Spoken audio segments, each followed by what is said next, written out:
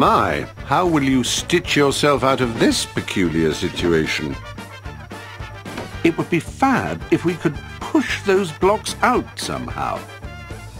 Luckily, you can use the rear touchpad of your system too.